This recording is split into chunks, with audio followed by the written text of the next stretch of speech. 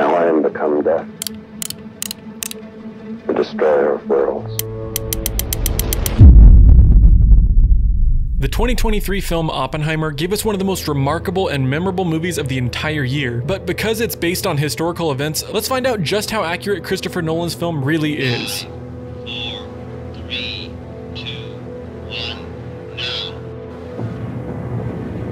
And the answer, in short, is that it's very accurate. Nolan really did his homework when making this biopic about the father of the atomic bomb. Before we get to some of the mistakes made in the film and differences between what happened in real life versus the movie, here is your official spoiler warning. If you don't want the movie spoiled, come back after you've watched it, preferably in IMAX. Just trust me, it's worth it. Now, while the film got almost every aspect of J. Robert Oppenheimer's life and of the Manhattan Project right, there were a few mistakes and changes made to better suit the spectacle of the big screen over the history books. Let's start with the doctor's early life, as he studied under a tutor named Patrick Blackett. Oppenheimer at the time was very unhappy in his life. He struggled with his lab work, regularly making mistakes, and grappling with depressive thoughts. It was in this state that, after some sort of argument with his mentor, Oppenheimer used a toxic chemical to poison an apple on Blackett's desk. The film showed us that he did this because Blackett made Oppenheimer late to a lecture by Niels Bohr, but the real reason and the real type of poison he used is unknown to this day. But he really did try to poison his teacher. Instead of hastily running to stop Niels Bohr from accidentally eating it the next day as shown in the film, however,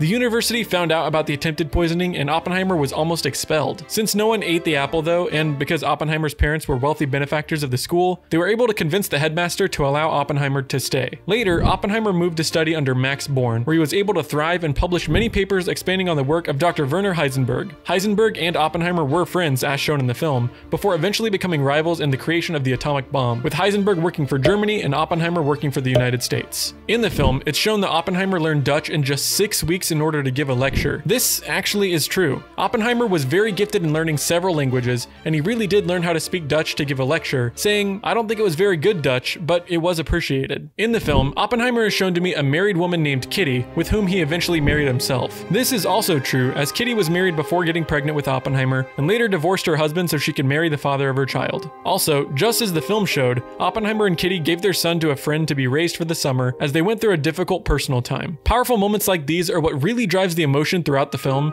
even though they may not be essential to telling the story of the creation of the atomic bomb. In the film, we see Luis Alvarez running from a barbershop after reading about some scientists who had successfully split an atom of uranium by bombarding it with neutrons. He ran to find Oppenheimer, who would attempt to prove that this was impossible by writing out the math on his blackboard. This actually happened in real life, and Alvarez successfully repeated the process the next day, proving that a nuclear bomb could be possible and reaffirming, as the movie says multiple times, that theory only goes so far. The film shows several scenes of Oppenheimer and Einstein together as friends, which is also accurate. The two became friends after they met at Caltech and remained in touch throughout the creation of the atomic bomb, although Einstein was not nearly as involved in the project as Oppenheimer. The film also accurately portrayed the fact that Albert Einstein wrote a letter to President Roosevelt stating that a massive bomb could now be made through nuclear fission, and that Germany would likely be able to build one themselves. Oppenheimer was bad at math, but good with people, and one man saw him as a true genius. Lieutenant Leslie Groves, the man in charge of putting together the team that would build an atomic bomb for the United States. Groves chose Oppenheimer to head the Manhattan Project's secret weapons laboratory,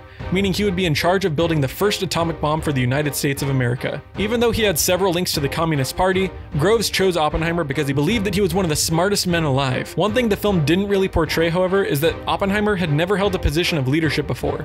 He also hadn't received any Nobel Prizes, as some of his colleagues had before, so he really wasn't the most qualified person for the job. A quote from both the film and from his real-life writings, Oppenheimer once said, "My two great loves are physics and New Mexico. It's a pity they can't be combined." The physicist truly loved the desert landscape of New Mexico, as he spent time there in his youth and even had a ranch there. It also provided a great location for secrecy and for setting off a large nuclear blast. The best remote and flat location the Manhattan Project team could find was in Los Alamos, New Mexico, known to the outside world only as P.O. Box 1663. While some of the events in Los Alamos were dramatized in the film, Nolan once again stayed very true to the real events that inspired the film. Christopher Nolan wanted to make the Los Alamos site as historically accurate as possible, so he used archival footage of the real site to rebuild it for the film.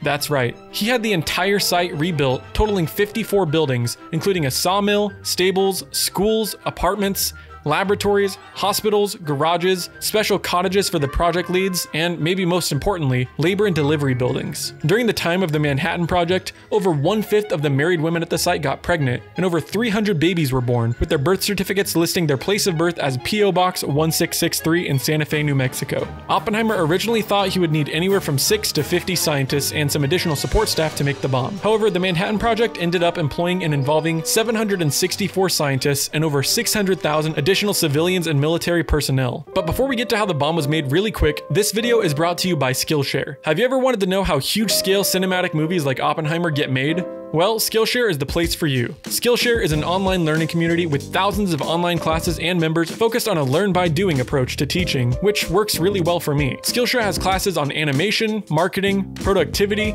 graphic design, and even CGI, but I'm most excited about Zach Mulligan's class on cinematography basics because, as you probably know, I love movies, and almost all of my favorite movies have excellent cinematography, including several of Christopher Nolan's films such as The Dark Knight, Inception, Interstellar, and even Oppenheimer. So if you start to notice my videos getting a lot more cinematic, well, it's because of Skillshare. Skillshare has a special offer for all of you, and the first 1,000 people that join Skillshare using my link will get 1 month of Skillshare for free. Okay, so let's say you only do Skillshare for an hour a day. That's over 30 hours of classes you'll be getting for completely free. And no, there's not a catch. It's actually 100% free for the first month. So if any of this interests you, I highly recommend that you click my link down below, sign up to Skillshare, and start learning something new.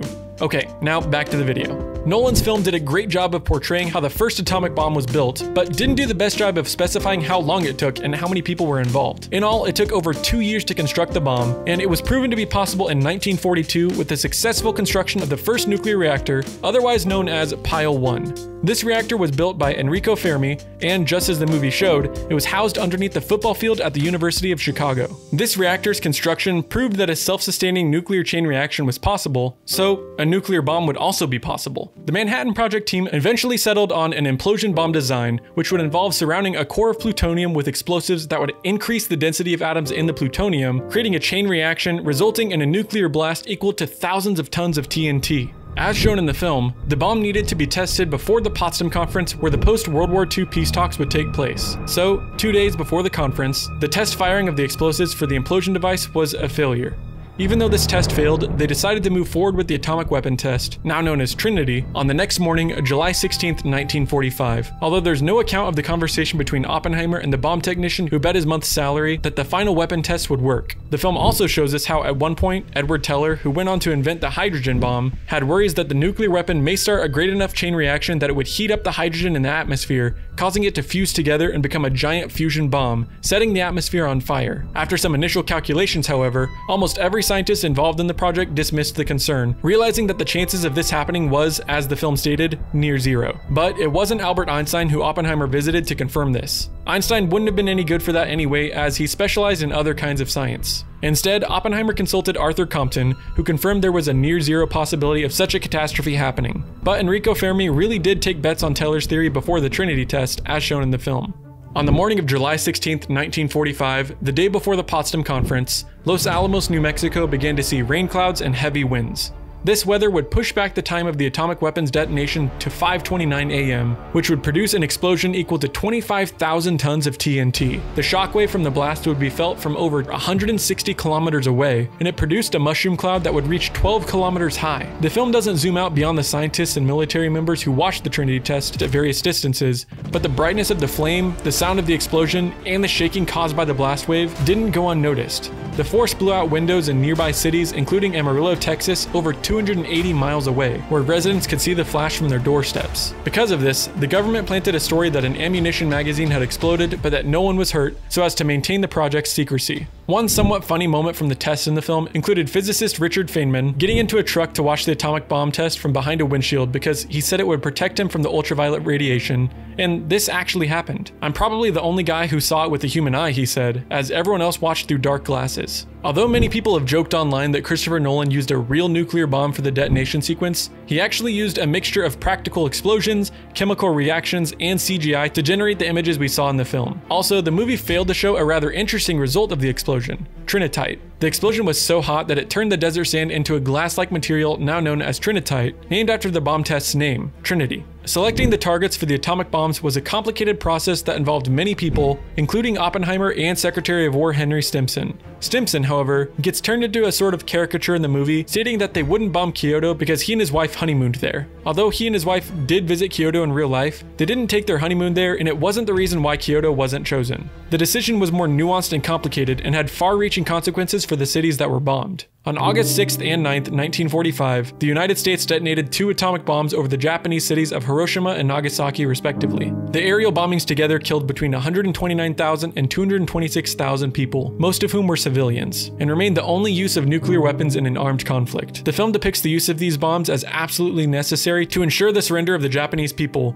but many historians argue this wasn't the case, and that Japan was likely to surrender even without the use of nuclear weapons. After the detonation of the 2 bombs over Japan, Oppenheimer became a national hero, even appearing on the cover of Time magazine. He was placed on the General Advisory Committee for Nuclear Weapons, on which he vehemently argued for arms control. When he was asked about when the arms control talks should have begun with Russia, Oppenheimer said, "The day after the Trinity test." He had created a way for humanity to destroy itself, and in a 1965 NBC News documentary, Oppenheimer recalled a quote from the Hindu text, the Bhagavad Gita, saying, "Now I am become death, the destroyer of worlds." He said that the verse came into his mind as he watched the test, which had unfolded 2 decades earlier and marked the first detonation of a nuclear device. The biggest departure from reality in the entire film stems from this important quote. Instead of stating this quote in an NBC documentary, Oppenheimer says this in the film during an intimate scene with Florence Pugh's character, Jean Tatlock. Not only is this moment in the film entirely fictional, but it's drawn condemnation from the Indian government. In a letter addressed to Christopher Nolan on Twitter, India's Information Commissioner Uday Mahurkar called the scene featuring the revered scriptures a scathing attack on Hinduism and a direct assault on the religious beliefs of 1 billion tolerant Hindus. He urged Nolan to remove the scene from the film, but it remained in the film as he intended. Later in his life, Oppenheimer was essentially put on trial for his security clearance because he used his status to push for arms control. Lewis Strauss, played by Robert Downey Jr., who looks a lot like Strauss in real life, pushed for the hearing on Oppenheimer's security clearance and interfered in the hearing because Oppenheimer had humiliated Strauss about isotopes at an earlier conference. The hearings found several reasons as to why Oppenheimer's security clearance would eventually be revoked, with the main one being his ties to the Communist Party. Oppenheimer had engaged in an affair with Jean Tatlock, a Communist Party member who later killed herself, and he even met with her at least one time during the Manhattan Project, which raised many security concerns. His wife was also a former Communist Party member, so he was accused of potential treason and espionage. It was later confirmed that there were actually Russian spies on the Manhattan Project as seen in the film. In 1953, Oppenheimer once again made the cover of Time magazine, but this time in black and white, as his security clearance had been revoked and his image had been tarnished. During the construction of the bomb, Oppenheimer knew the weapon would likely need to be used, but he felt that Hiroshima and Nagasaki weren't necessary. As shown in the film, Oppenheimer met with President Truman, with whom he asked to begin arms control talks, and just as in the film, Oppenheimer said he felt he had blood on his hands. Truman, however, countered, saying that the blood was actually on his hands, even going so far as to call Oppenheimer a crybaby scientist, and kicked him out of the Oval Office. The film failed to show, however, that Truman would later honor Oppenheimer with a presidential citation and a Medal for Merit in 1946. Also, as one fun final detail the film got correct, one of the senators who voted against the confirmation of Strauss into the president's cabinet was Senator John F. Kennedy, future president of the United States. All in all, Christopher Nolan's Oppenheimer may be one of the most historically accurate biopics to hit the big screen in a long time, and his attention to detail will surely pay off. Subscribe for more content about your favorite movies, and if you liked the video, check out the one on your screen too.